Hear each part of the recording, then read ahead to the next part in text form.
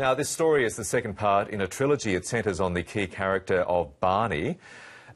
Take us through his life at Punchbowl Boys High School, very much as a lot of our viewers would know, in the centre of media attention in recent years. Well, the book is set around the year 2000 when there was a series of incidents nationally and globally which dramatically impacted the perception of young Arab Australian Muslim men.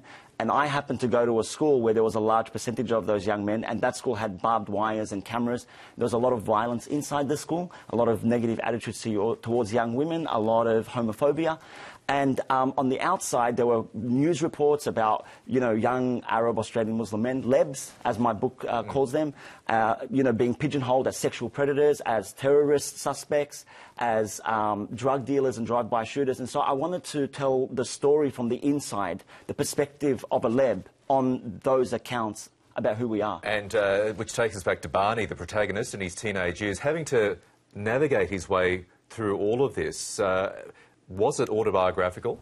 The genre that I write in is called autobiographical fiction, so it's a fictionalized account, but it's based on my real-life experiences as a Leb myself, as a young Arab Australian Muslim man growing up in a climate of xenophobia and Islamophobia, which had constructed us as a bit of a folk devil in the perception of the Western media and the Western political gaze. And Barney in the book tries to, at least for a lot of the novel, break away from his culture. Was that your experience as well, trying to push back against all that criticism by disassociating yourself with your Arab heritage? Well, a lot of, I think, second and third generation Lebanese or Australian Muslims who, in recent years have been called things like mistakes of the Fraser government, often feel conflicted about their identities. And so I did develop self-hating tendencies as a young man. And actually, the Lebs is about the journey for Bani Adam. And I'll tell you, in Arabic, the name Bani Adam means humankind or child of Adam. And so I wanted to talk about the universalities of this young man being conflicted in this particular narrative and coming to the realization that he's beautiful just the way he is. There's nothing wrong with who we are, and we should actually embrace it, not push up against it, because that's what it means to be Australian. This is a story about being a young Arab Australian Muslim. It's a very compelling and a very confronting read, as you say, set 17, 18 years ago.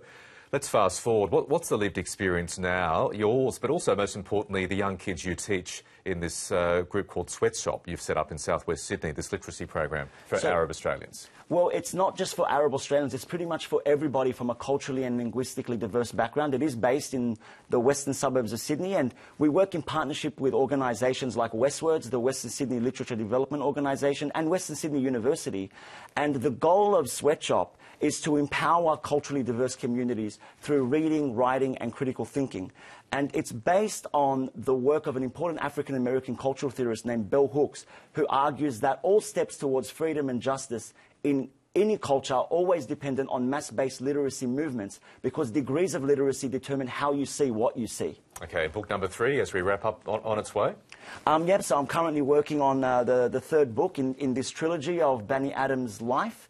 And I think it will look at the final stage. So the first book looked at him as a child. This book is one of the most pivotal moments. He's a teenager. And the third book will look at what it means for him, for Bani Adam, to become a man and an adult in the post-9/11 era. Excellent. We look forward to the TV adaptation, hopefully at some stage, Mohammed. Thank you. And I also want to finish by saying Salamu Alaikum, which in the language of my ancestors means peace be upon you. And peace be upon you too. Thanks very much for coming in and having a chat, Mohammed.